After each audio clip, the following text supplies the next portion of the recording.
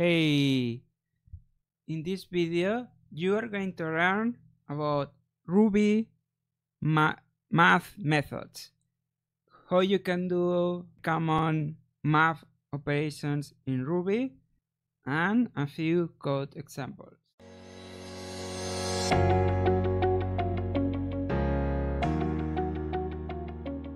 Okay, the first math method we're going to look at is called absolute. So for example, if we have a negative number like -10 and we want to make it positive, one thing you can do is multiply it times 1, right? So let me show you that.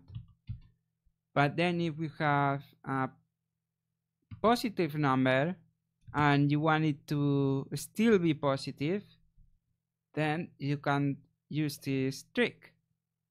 This is where the absolute method comes in, right? Because now I can do this. I can do dot abs, which stands for absolute, and what this does is gives you the positive number, and it also works for positive numbers are already positive numbers, so you always get positive number, right? So that's the absolute method, and it can be helpful when you're working with some numbers and you want to make sure that the number is going to be positive, right? And that's what this method is for. So the next method I have for you is the square root. So we can use this math module in Ruby. It comes with the square root method, and we can do, for example, square root of 9. We should get 3.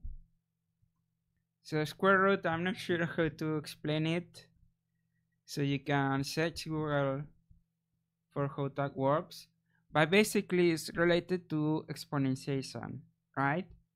So that's the square root. Now we have exponentiation itself, right? So exponentiation looks like this. We can do 3 to the power of 2, or elevated to 2. There are different ways to say it, and this comes out to 9, right? Or we can do to the power of 3, we get 27. So exponentiation is very simple. What it does is it takes this number times itself 3 times, or 2 times, or 4 times, right? So this number is called the base, this number is called the exponent, okay? Basically this is what's going on, right? Times 3 times 3 times 3. It's times itself, the number times itself, this amount of times, right? That's what exponentiation is. And if you need to do that, this is how you do it. In computer science, often we use exponents. We use the exponent of 2, where actually we use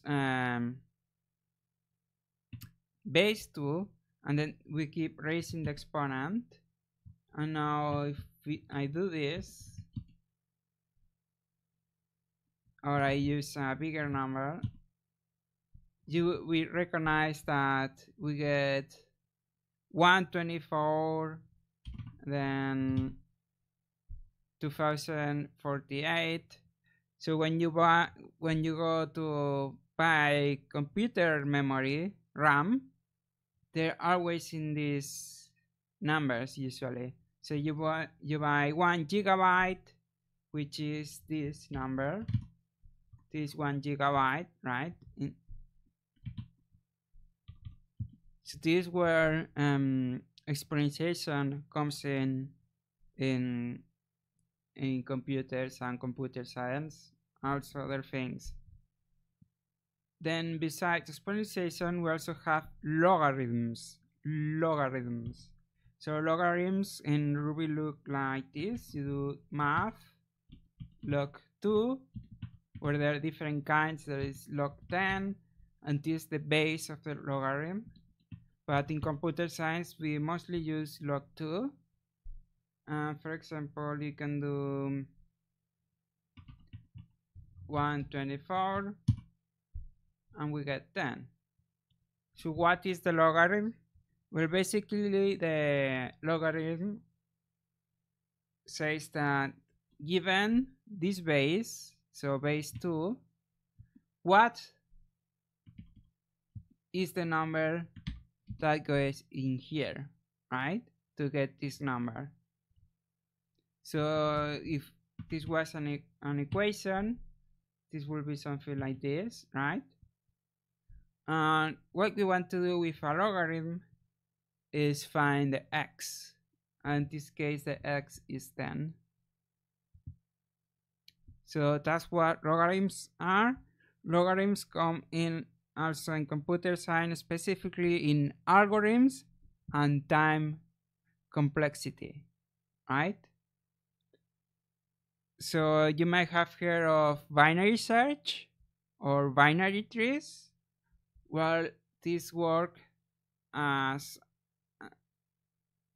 a logarithm time complexity, which means that I will have to show you like a graphic, but I don't have it right now. You can search it for logarithmic curve or logarithmic graph or something like that, and you will find it.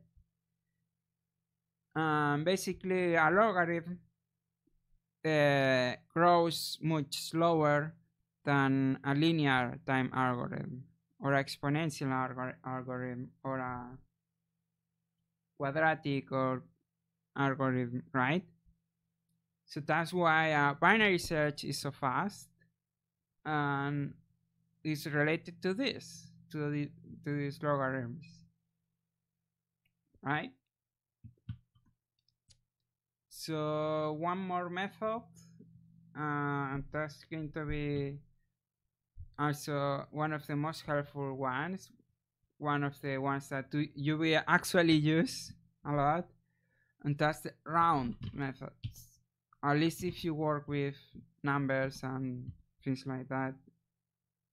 So let's say that I have 4 times 7, but I want to round this to an integer, to a whole number. Well, I can just round, and it will round up to 5. But if I have 0.5, I still get 5. But as soon as I go less than 0.5, then it rounds down. So rounds to the nearest number, but when it's in the middle, it will round up, right? So that's the round method. That's the basic methods, math methods in Ruby. There is also some trigonometry methods, but I don't think you're going to need that unless you're doing like game development, which is pretty rare in Ruby, or things like that. So that's it for this video. Hope you like it. If you did, please click the like button for me so I know that you did. Watch more of my videos to keep learning, and subscribe to the channel if you haven't yet. Thanks a lot for watching. I will see you in the next video.